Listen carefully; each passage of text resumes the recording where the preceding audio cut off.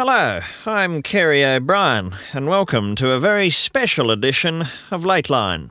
With the warring parties in Bosnia ignoring the ceasefire and endangering the lives of thousands of civilians, we assembled a high-powered discussion panel for tonight's program, including Bosnian Serb leader Radovan Karadzic, American Vice President Al Gore, and UN leader Boutros Ghali.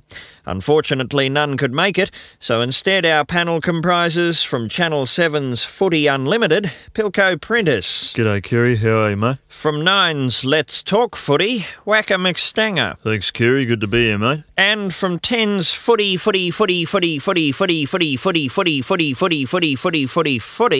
one of the great colourful characters of the game. You just never know what he's going to say next, Smacker Spargo. G'day, Kerry. How you going? Yeah. And also with us on the panel for no real reason, Max Sharam. I've been to Europe and Japan. Well, let's get the discussion underway. Smacker, what do you make of Karadzic's refusal to accept the terms of the ceasefire? Mate, Radovan Karadzic is about as useful as a one-legged man in an ass-kicking competition. Yes, indeed.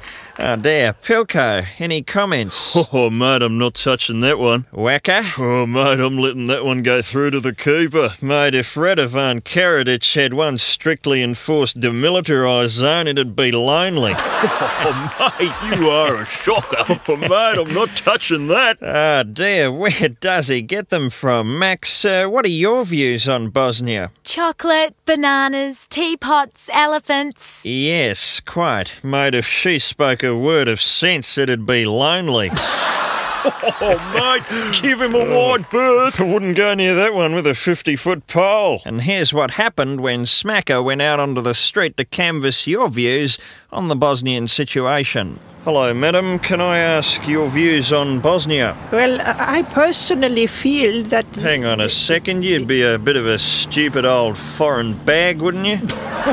Oh, he's a shocker. Well, I think that's all that needs to be said. Max Sharam, any final comments? Well, until next week, we'll leave you with this reminder about our new video, The Best of Lateline. Out now on video, The Best of Lateline, featuring in-depth discussions on the war in Chechnya. Mate, if Yeltsin had a day off the piss, it'd be lonely. The Middle East. Arafat, he's some kind of wog, isn't he?